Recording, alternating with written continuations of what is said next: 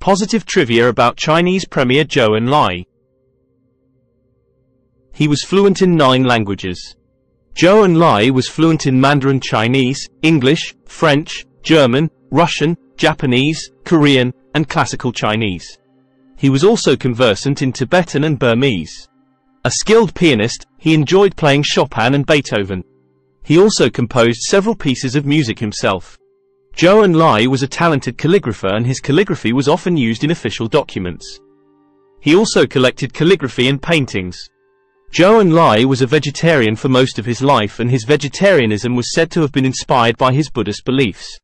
He was a skilled diplomat and played a key role in China's foreign relations, being a personal friend of many world leaders, including Jawaharlal Nehru, Richard Nixon, and Henry Kissinger.